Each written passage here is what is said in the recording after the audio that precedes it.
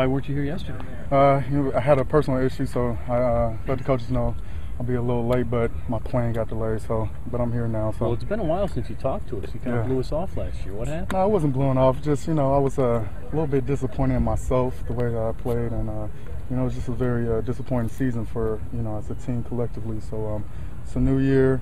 Got nice young guys ready to play, and it's more energetic this year. Has the team come to you and I wouldn't say apologize, but said, "Hey, we made a mistake last year, not using you as much"? No, it was nothing like that. It's just it was a building process for us last year, and things didn't work out how we planned them to be, and we just had to work out the best that we could last year, and this is a whole brand new year, and we're 0-0 right now.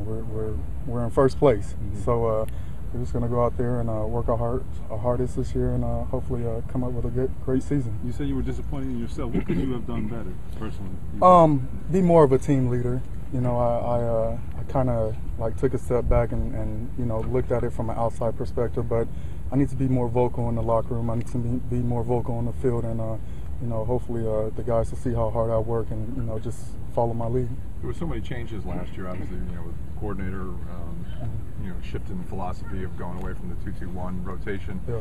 How much did that impact what you were trying to do and get into your groove? We have to look at it like this.